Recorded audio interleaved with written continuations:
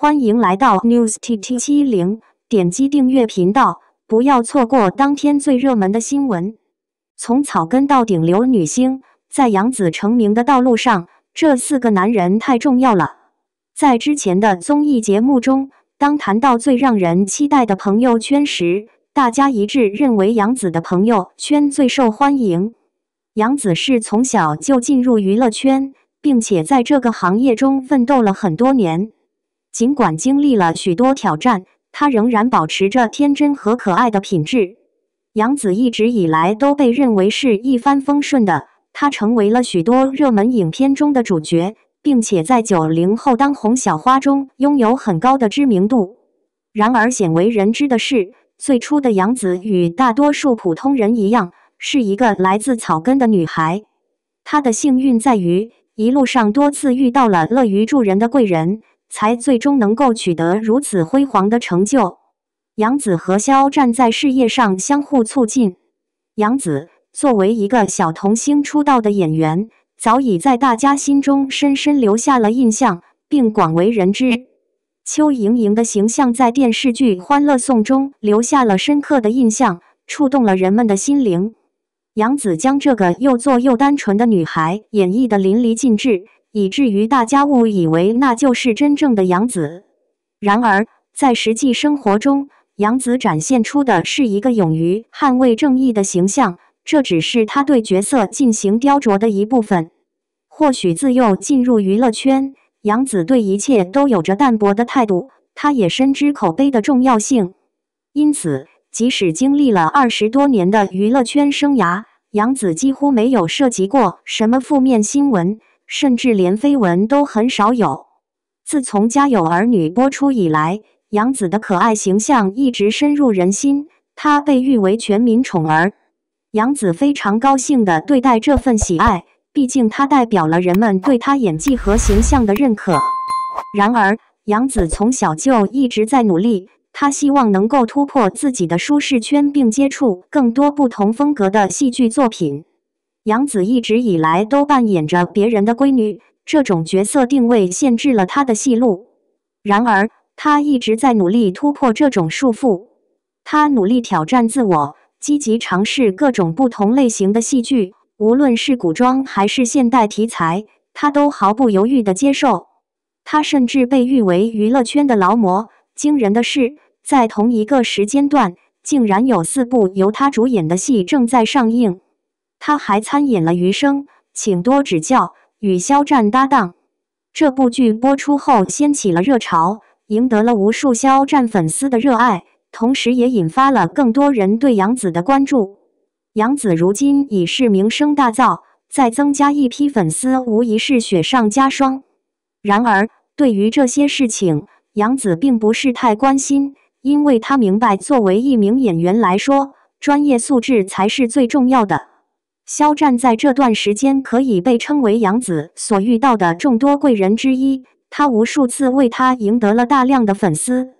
突如其来的舆论风波，让xiaozhan事先在红毯上帮杨紫提裙子的举动备受关注。杨紫在娱乐圈打拼多年，几乎没有传出过离谱的绯闻，更不用说这种事情了。xiaozhan的粉丝和杨紫的粉丝突然陷入混乱之中，仿佛认为xiaozhan只是想借杨紫的热度来吸引关注。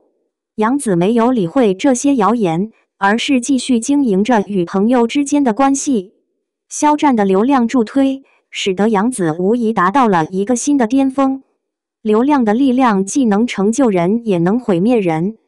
杨紫本来就已经备受瞩目，而且她还打破了传言，义无反顾地支持朋友，让人对她的好感更加倍增。杨云飞全力支持女儿的事业，毫不犹豫。杨紫如今在当红的90后小花中独树一帜，她的成绩几乎无人能及。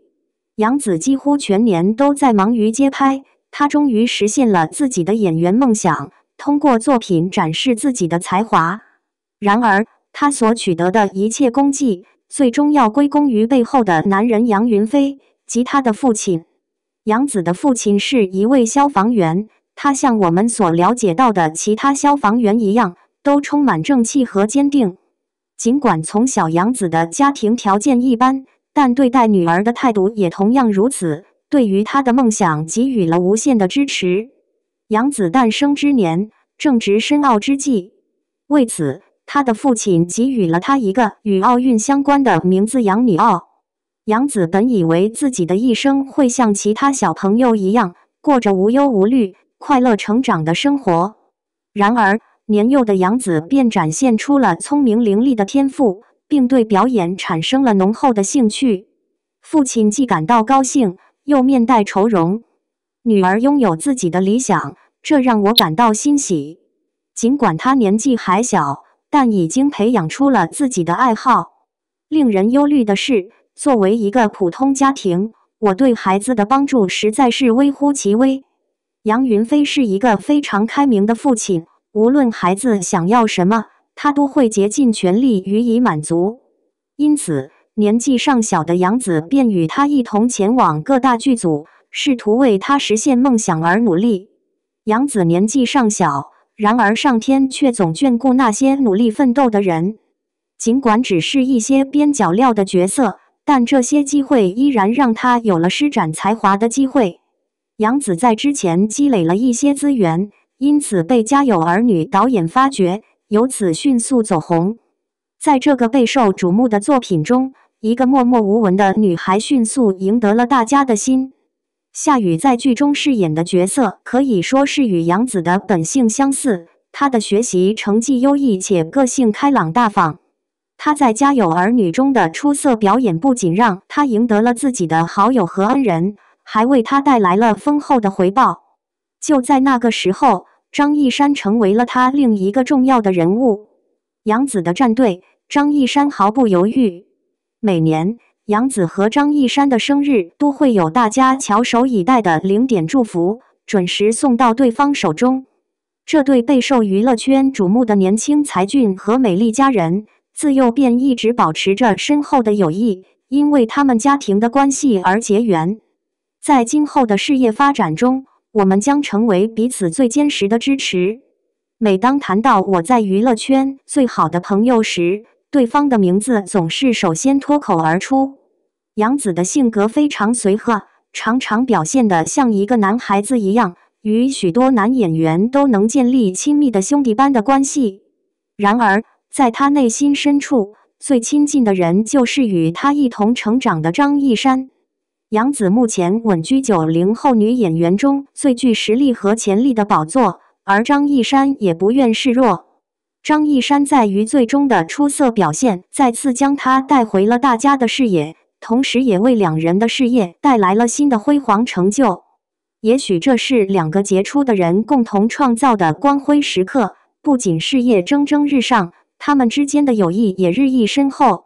在杨紫传出恋情的那段时间，与其他人不同，张一山并没有选择销声匿迹，而是毫不犹豫地送上了自己的祝福。杨紫重返演艺界时，张一山立即站出来协助宣传，始终给予全力支持。杨紫在娱乐圈摸爬滚打时，可以说与这位朋友的情谊异常深厚，他成为了他疲惫时候的坚实支持。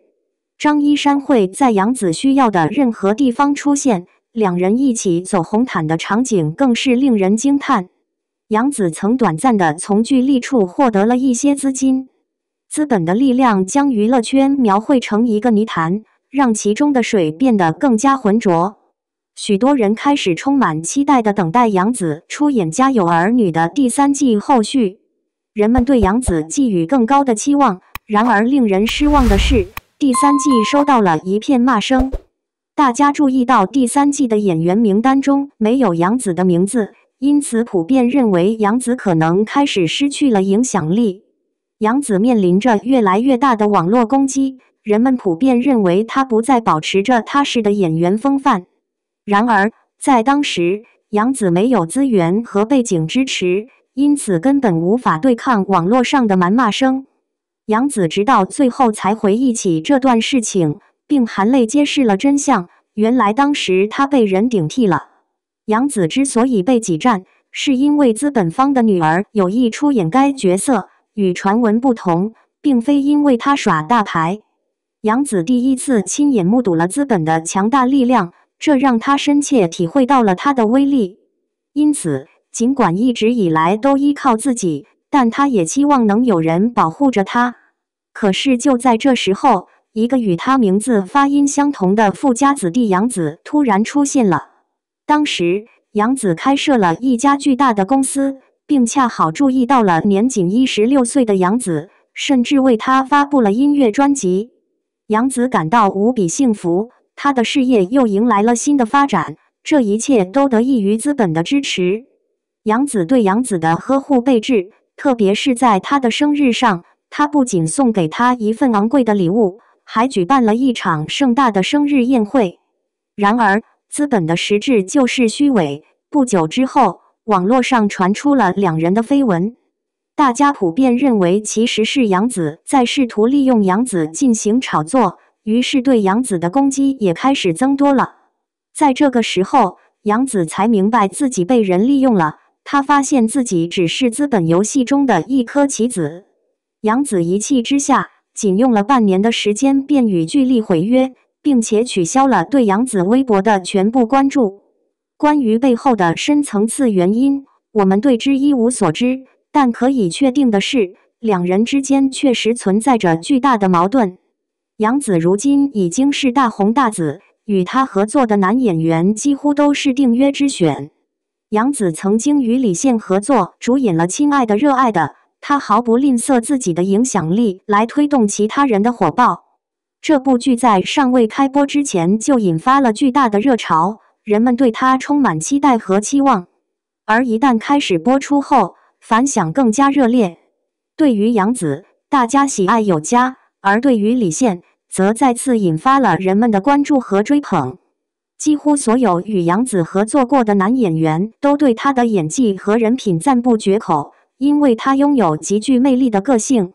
她在娱乐圈中可谓是难得的一位敢于坦率表达的女演员，因为她非常直接爽快，所以结交了众多朋友。如今的杨紫不再是一个躲在他人背后的小孩，而是能够独自扛起自己的责任和未来。感谢您观看视频。如果您觉得本时事通讯有用，请不要忘记点赞、评论和订阅。祝您生活愉快，充满活力。